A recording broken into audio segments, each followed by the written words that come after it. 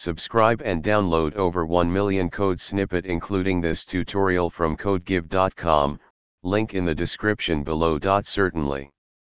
Here's a step-by-step tutorial on how to install Pygame in Python using idle, along with some code examples.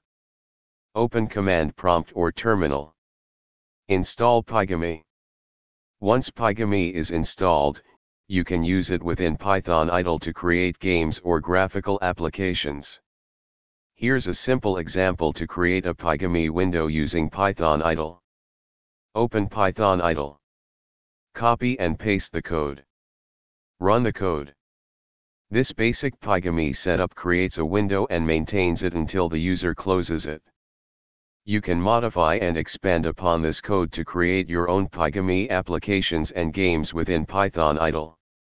Remember, when you're using Python idle or any other IDE, make sure to have Pygame installed in your Python environment to utilize its functionality effectively. ChatGPT.